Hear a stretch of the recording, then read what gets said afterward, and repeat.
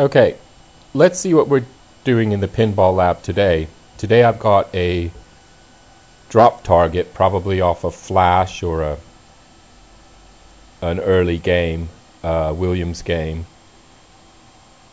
It's interesting because the way I've set this up, there's no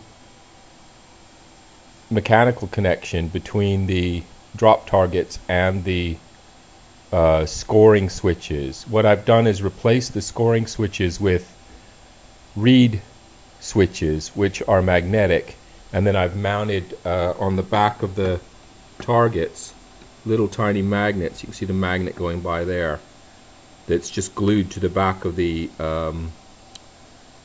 target, and I've done that for the 3 targets.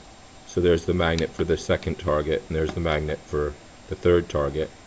And the way it works is the little reed switches, which are the blue colored switches at the back, you can sort of see them there.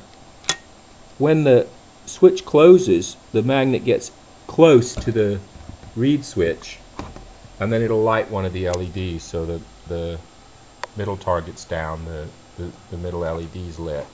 And I'm just going to show you that quickly, how that works. So if I drop the targets, that's the first target, that's the second target,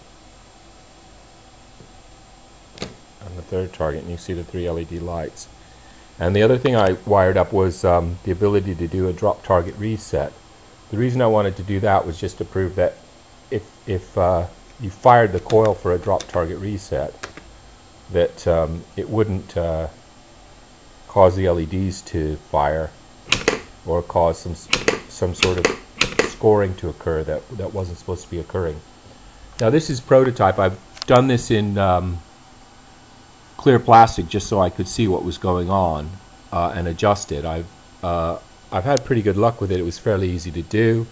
The next stage is to use a breadboard type circuit and actually build something I can put in a game. I want to build 2 drop targets and stick them in a game to see that it'll work in a live pinball. But it's pretty stable, and it seems to score every time. Need to be added to replace the horseshoe targets. These would become the series targets or would work on a game from Firepower and later. But the other thing you need to replace would be to create scoring switches and series switches, which shouldn't be too hard to do. The scoring switches would go in the middle of the window that you see between these 2 coffee stirring sticks that I'm using as spacers. They go in the middle of the window, so when the magnet passed, it would score. And then the bottom 3 would be wired in series and would become the series closer switches for Flash and games earlier than that. So that's what I've done so far in the Pinball Lab.